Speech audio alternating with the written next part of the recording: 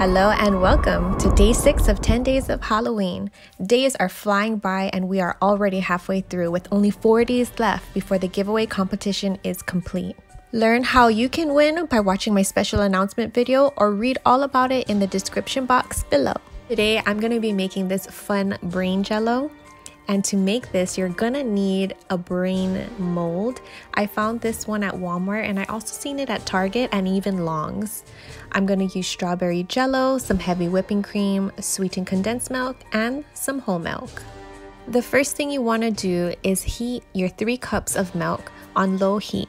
You wanna wait until it starts to simmer.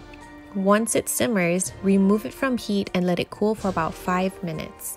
Once it has cooled down a bit, go ahead and add 9 ounces of your jello mixture.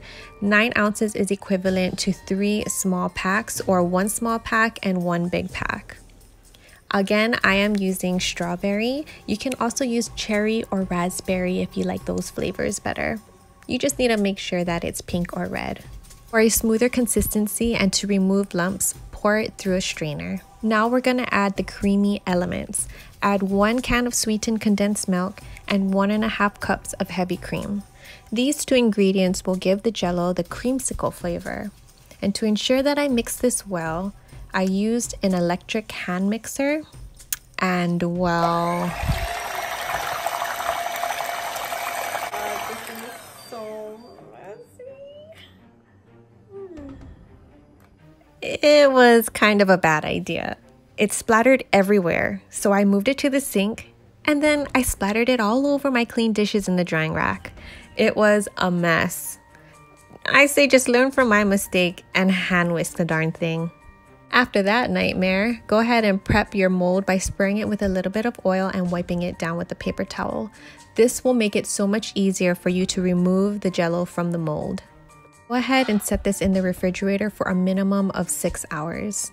I should also let you know that if you don't like the creamsicle flavor, you can use just regular jello, but I would cut down the amount of water and you'll probably use an extra pack of jello to fill up the mold. That way the gelatin will be a little more firm so that it holds its shape. So after a day of setting in the refrigerator, I'm now gonna remove it from its mold. And what I did there was just release the pressure from the sides and then it popped out very easily. For a little added fun, I placed the brain jello on top of a raised platter and then I threw in some gummy worms, and this makes a great centerpiece or just a fun dessert platter for any Halloween party. I hope this video sparked some of your interest to kickstart your Halloween planning if you haven't already. Don't forget to like this video to be in the running of the prize giveaway and make sure you caught today's secret word. Don't forget to subscribe and set your notification bell to all so that you are notified when a new video is published.